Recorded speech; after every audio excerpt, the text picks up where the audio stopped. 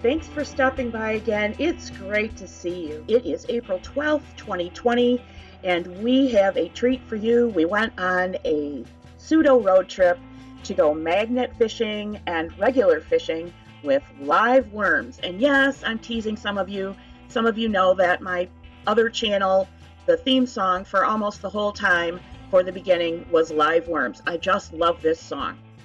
For those of you who've never met him, this is my friend from high school. We've known each other for a long time, Pyre Media. And he got that name because he just as soon burned down the mainstream media as Pay Attention. Let's jump right into this. We're chit-chatting, and I tell him that I am getting well out of the way because my dad years ago hooked me with a fly fishing hook right in the cheek.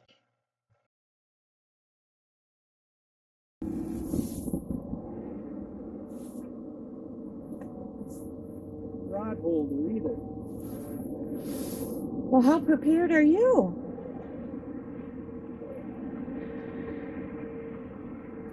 Very, I guess. Not very at all. You got a big old tackle box and rods and a bucket and whatnot. And no rod holder? Wow.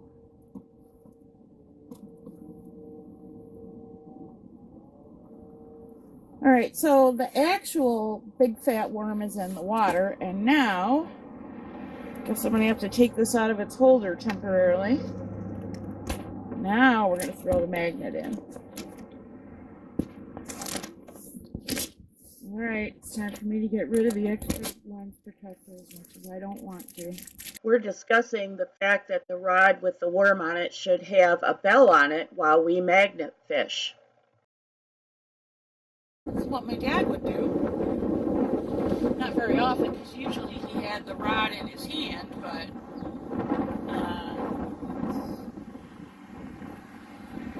Seems like they might have something. yeah.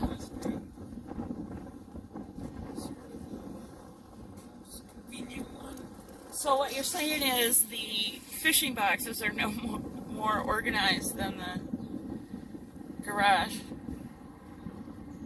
And the response was maybe. I had to mute this clip because the wind and the trucks and cars right behind us were blowing my ears out, and they're probably blowing your ears out as well. I apologize for that.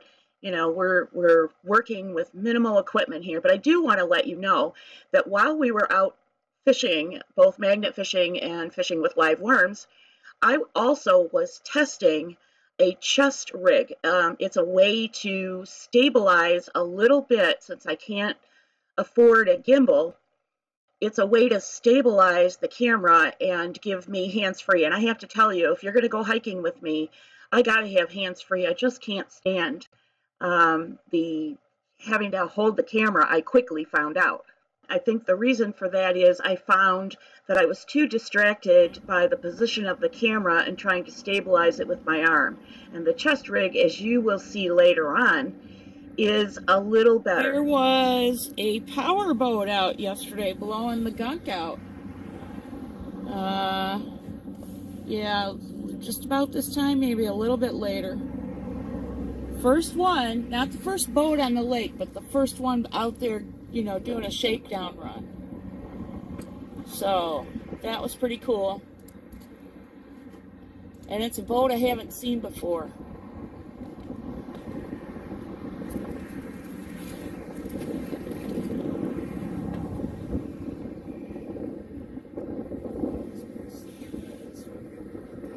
I know. I was kind of surprised that, you know,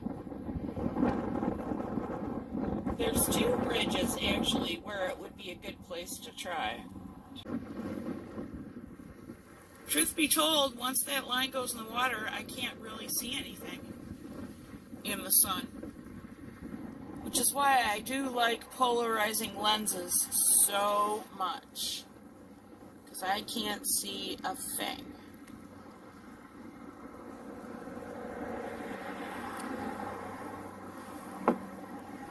Nothing?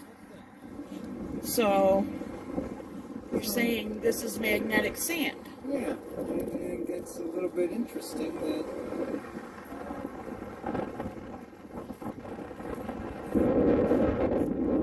there's that much just plain weird dust, or just pretty magnetic sand.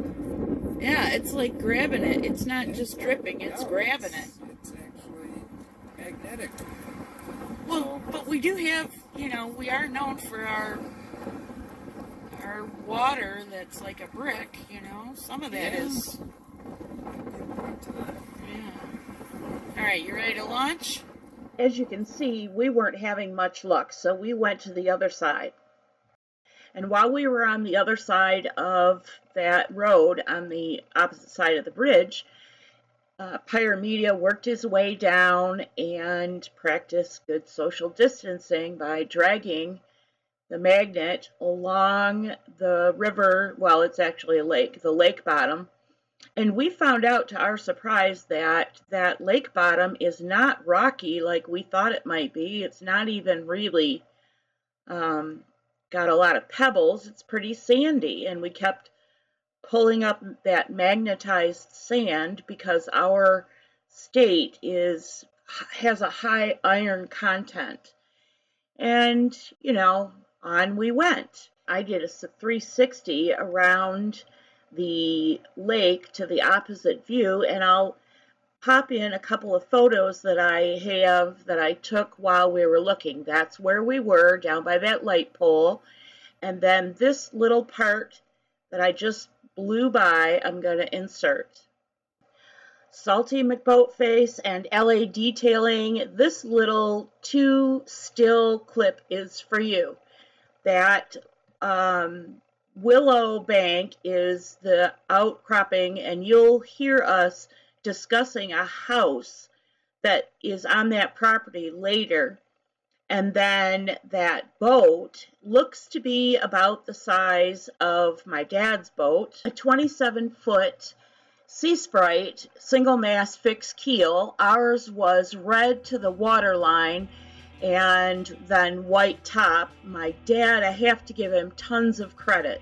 His craftsmanship was outstanding on that boat.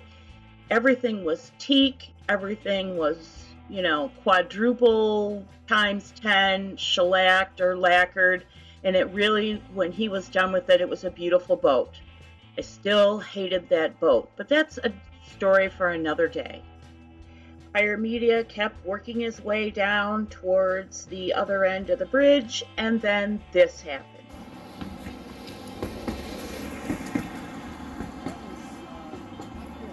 I don't think I caught it, so it doesn't matter.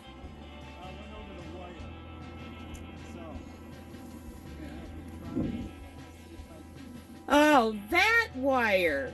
You mean the power wire.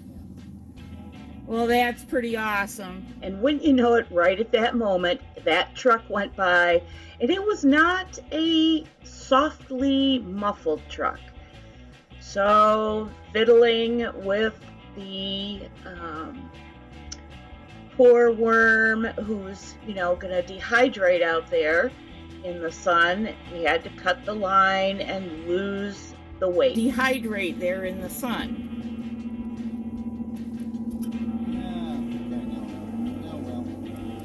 These are the joys of fishing.